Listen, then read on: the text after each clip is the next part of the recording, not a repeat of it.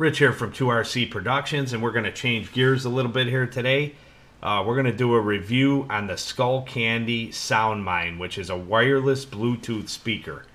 I saw nothing on the internet reviewing this product, so that's why we're doing. Normally we do RC stuff, but we are going to do a review on this product today. So anyway, I got one here sealed in the pack, and it comes in this blister pack, as you can see, which are kind of a pain to open, but it does have some perforated lines in the back where you can peel it away relatively easy. So I have one in the pack sealed up, and then I have one here that I opened up that I can give you a sound demo on. And basically I want to go through the options and the features on this. I also own a Skullcandy pipe, which I've had for a couple years now, and the difference between the pipe and the Soundmine is the pipe is a base, so the iPod sits on top of it like that. You have to have it attached to it all the time, and this one works off a power supply, AC power cord, or alkaline batteries. Okay, this one is completely wireless, so once you sync it up to your iPhone, iPod, or other device, you can walk around freely and not have any wires connected. So that's the really nice feature about this. Number two, they say it's drop proof. I'm not going to drop it here because I'm not going to take the chance, but I'll take their word for it over at Skullcandy because they make pretty good products. So you can see the shape of it. It's a really cool shape. It's got some weight to it, so I'm assuming it's made pretty well. You can see that LED flashing blue light. Kind of looks like the PlayStation 4, which is really neat when it's on. You can see it flashing. It looks cool at nighttime. It has a protective grill on the top of the speaker. It's a single speaker. It has a volume up, a volume down, and a power switch in the front. But the neat thing about it is the top is actually solid. It shows you the location of the switch, but underneath is the actual switch. And they also act as a rubber foot, which really grips the ground. So if you have it sitting on something, you don't have to worry about it sliding off of the table. It comes with this USB adapter to charge it, okay? And what I do is I use an adapter from a phone to plug it into the wall, because I would rather do that than plug it into the computer. So that's how I charge it. And it took about 2 hours to charge it. Okay? The only thing I don't like about this is this instruction manual that they have. I know this is Skullcandy's geared towards a younger person. I'm 42 years old, but I don't wear glasses and I can see fine. But I'm telling you what, when I was trying to cipher this mess out, I almost had to get a magnifying glass out to read it. And it doesn't show you any detail of instruction. They just assume that you're going to know how to link this thing up and do that whole process. And believe me, I struggle with this kind of stuff. I'm not very good in the tech department. So that's where I called on my 16-year-old son to help me out with it. And he had it up in about 15 seconds. But the key to this is when you put your iPod or phone, you go to the Bluetooth settings, you turn the Bluetooth setting on, and you have to hold this power button for like 5 full seconds till it makes a special beep to get into the sync mode. Otherwise, what I did was I turned it on and I went beep beep initially, and it was just power on. So it was never, my phone or my iPod showed that it was searching, but it wouldn't link up. So anyway, that's the key to that. This is by no means a blow you out of the room speaker, but the sound is very crisp, clear, and it does have good bass response. Okay, the other cool feature I think that'll be nice with this is the fact that, being a Bluetooth speaker, you could link up multiple units. I mean, I didn't try it yet, but I'm sure you can. So that's kind of cool because you can put 2, 3, 4 together probably if you wanted to.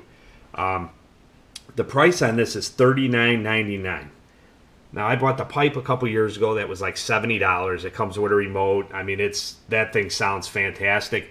This thing sounds fantastic, but it's definitely not as loud as the pipe. But again, if you're buying a speaker like this, I don't think you're buying it to blow you out of the room.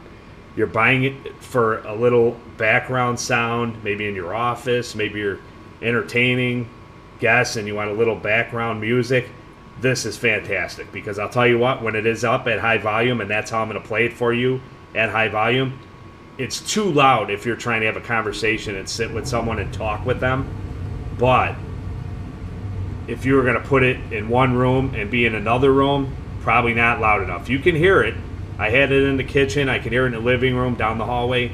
But if you had a lot of background noise going on, a lot of people talking and stuff, you know, might not be the speaker you want. I would say this is more for smaller groups and for a person by himself when you want to have it, you know, in the background. And believe me, to have this as a speaker just to listen to, if you want to listen to some songs, you don't want it full blast. You want to go down maybe halfway or so, because it is pretty loud and it sounds fantastic for what it is. It's a single speaker, little tiny unit. I didn't measure it, but it looks like it's about 2.5 inches diameter. I mean, it's little, but it's got some weight to it. Like I said, it seems like it's a good quality product. So I'm going to give you a little sound demo now, and I'm filming this on a GoPro because I think that's the best thing that I could film it on, so you would hear the sound. The GoPro has really good sound pickup. So what I'm going to do is I'm going to fire up my iPod here, and I'm going to play a song from Pirates of the Caribbean theme. You know, it's got a little orchestra sound to give you a good overall sound view of the highs, lows, mids, and bass. Here we go.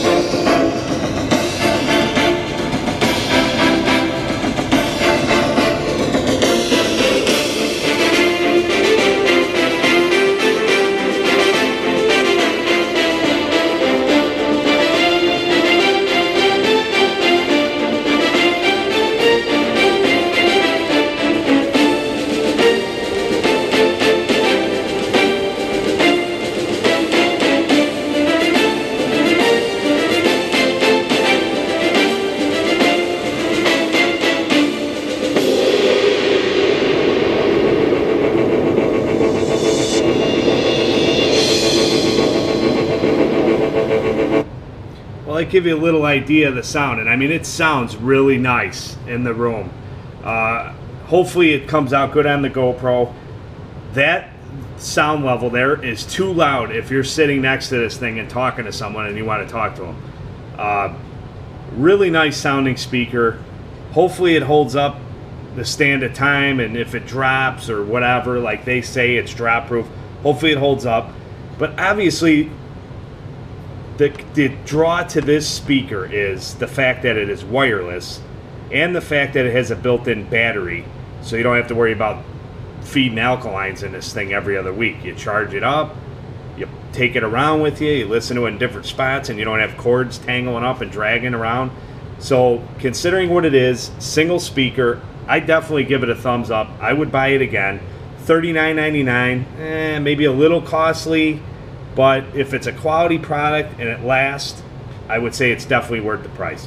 So till next time, we'll see you here at RC Productions. Don't forget to rate, subscribe, comment, tell us what you think. All right, we'll talk to you later.